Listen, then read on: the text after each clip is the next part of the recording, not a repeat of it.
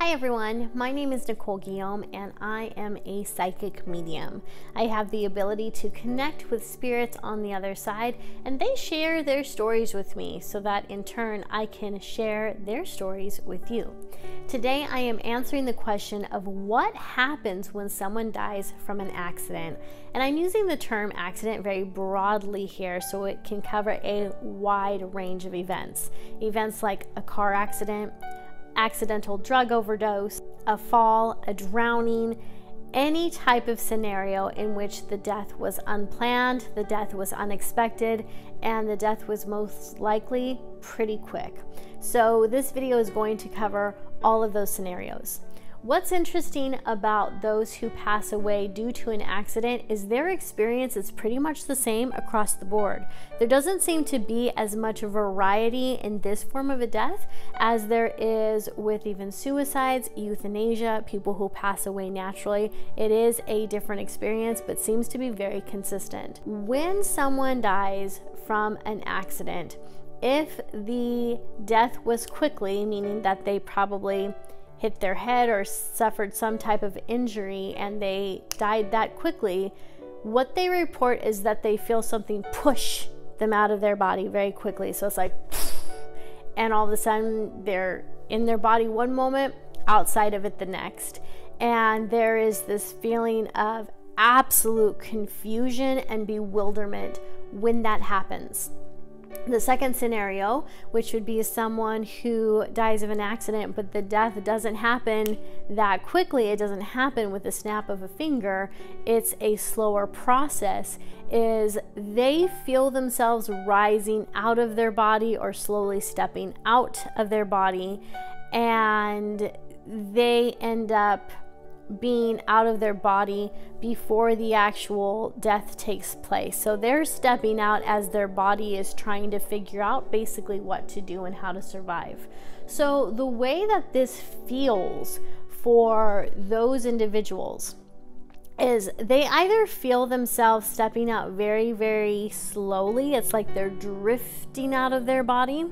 And if you watched my video on what happens when we die, which I recorded about 4 or 5 years ago, I talk about how there's that Velcro feeling, like they feel the snap, or they might talk about how it feels as if they're shedding their skin, as if they're a banana or a snake that sheds its skin. It's that type of feeling that they have as they're walking out of their body and they are feeling their physical form be left behind. The second scenario in that scene is that if they don't leave out this way, or it could even be to their side, the other scenario that seems to be typical is they feel their energy centers open. We would know them as chakras. They feel their energy centers start to expand and overwhelm them.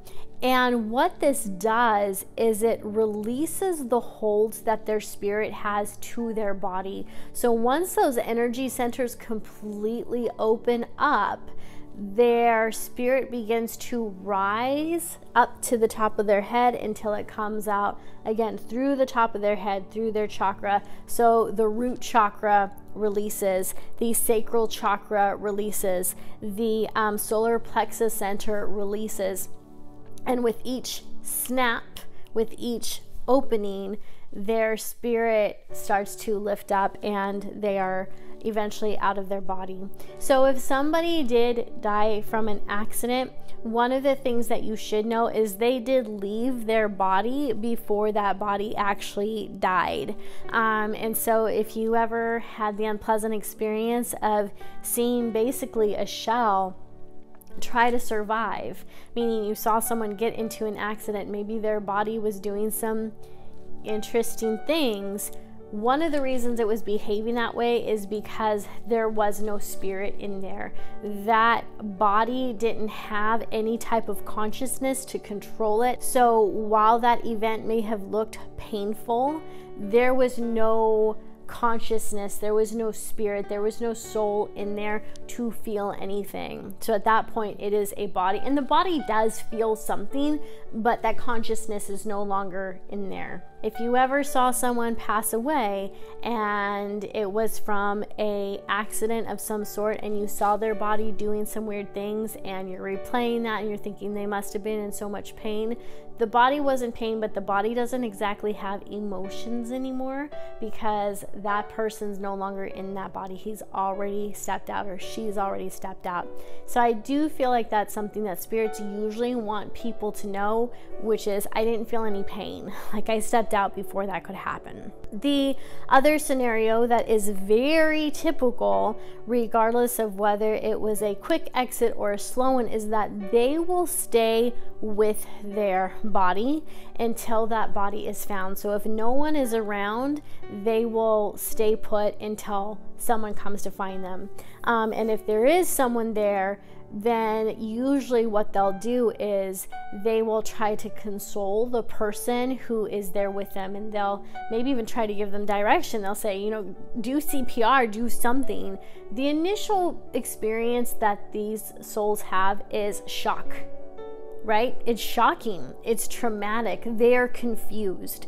And when they're in spirit world, before they see the light and before they see their family and their loved ones come forward, they want to get back into their body. They usually want to stay here because they're scared, right? They don't understand what's going on. So there is that initial feeling of confusion, of overwhelm, of, oh my gosh, what just happened? And that feeling of this is wrong, like something's not right. So those are all the different scenarios that spirits have shared with me when it comes to dying from an accident. Once they come around to understanding what has happened, and once there is someone who has found their body, if they were alone, that's usually when that light begins to open up, and they will see their family members come forward, and they will see their friends and loved ones come forward, and that is when they will cross over. So that's one scenario. That's the happy scenario, and that usually happens with someone who was a loving person, who is maybe empathic, who was a family man or a nurturing woman. Like that is the scenario that they have. They are able to meet with their family members and cross over into Summerland or heaven or whatever you want to call it. The second scenario is the person who doesn't cross over, and this can happen a lot of times with one of two people. It is that personality type that is bitter, that is angry all the time, or it is someone who is very young and had so many things that they wanted to do in their future. So what's common with these two different personality types, or these scenarios, I guess you could say, is that they don't want to cross over. They want to stay here. So for the person who is older and who is angry, their anger, their bitterness keeps them here because they look at their death and they're like, this isn't fair. This isn't even close to fair. This wasn't supposed to happen.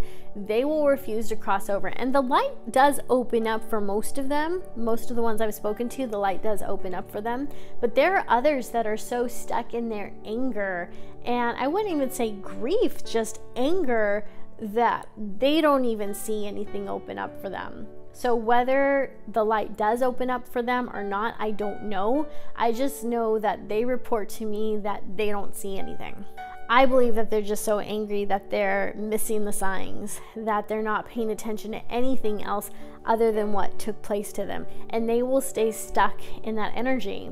And that's when they become an earthbound, or that's when they become a ghost, and that's when they may haunt a particular area, usually the area of their death, but sometimes a place that is meaningful to them, like their home, whether it was their home when they were older or a home from their childhood. When it comes to the younger person who is upset and confused and feels basically betrayed by the universe because this death wasn't supposed supposed to happen, and maybe they were engaged, and maybe they just bought a home, or they were about to buy a home, or they were starting a new business. You know, they were about to get on with their life, so they understandably feel shortchanged. And that is the type of spirit that will usually stay around for quite some time. They will linger because they want to watch over their loved ones. They want to usually try to find a way to come back is what they'll do. And then once they've exhausted all those efforts, and once they even feel like they've made a good connection with their fiance, with their girlfriend, with their boyfriend, with their family, when they feel as if everyone is doing relatively okay, that's when they'll pass on. But for that person, it does seem to take quite a while because that trauma is so prevalent for them. The confusion is prevalent, and they just weren't ready to leave. So they won't leave. They won't really move on until they're able to gain some type of peace within their soul. And usually family and loved ones and angels will come forward to help them with this transition. Because remember, guys, like, even crossing over is an act of free will. We get to choose if we're going to do that or not. The other part of this is that family members who are still here in physical form can talk to their loved ones in spirit and say, look, babe, I love you so much. I'm so sorry this happened to you. It really shouldn't have you. And I can't even describe in words how much I miss you and how much your absence hurts me. But I want you to also know how much I absolutely love you, and it would give me some type of peace, and it would make my heart more joyful and more hopeful if I knew beyond a shadow of doubt that you were with your loved ones, that you were in heaven, that you are in those realms where you don't feel this confusion, where you know that you're safe, where you know you're taken care of, and where you can start that adjustment of being on the other side and being in a loving environment where you belong. And as you sort of comfort them and tell them what they can expect and what's on the other side, and as you tell them, we'll still talk. We will still talk. I will still continue a form of communication with you, but I need you to be safe. That is something that can help them with that transition too. Because if they're in a state of confusion and their most precious loved ones are still here, on some level, they might be looking for your permission to cross over, but at the very least, they're probably looking for advice. And who better to get that from than from you? The person that they've spent the most time with, the person that they've loved the most during this incarnation, or one of the people they love the most during this incarnation. So that's something that you can do to help them to make that transition and to cross over. Now, if you would like to learn more about what happens when someone passes away from different scenarios, maybe euthanasia, suicide, whatever the case may be, I'd like to invite you to check out my other videos here on this channel. I will have a screen pop up with those videos in just a moment. But if this is your first time watching one of my videos, I would like to welcome you to the Guiding Echoes community. And I'd also like to invite you to subscribe to this channel. Here on this channel, we love to talk about things like what happens when we die.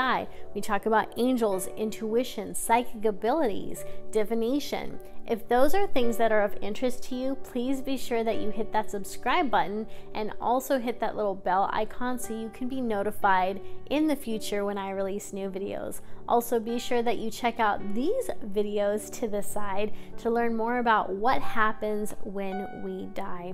I hope that this video was helpful for you. Thank you for watching. I'll see you next time.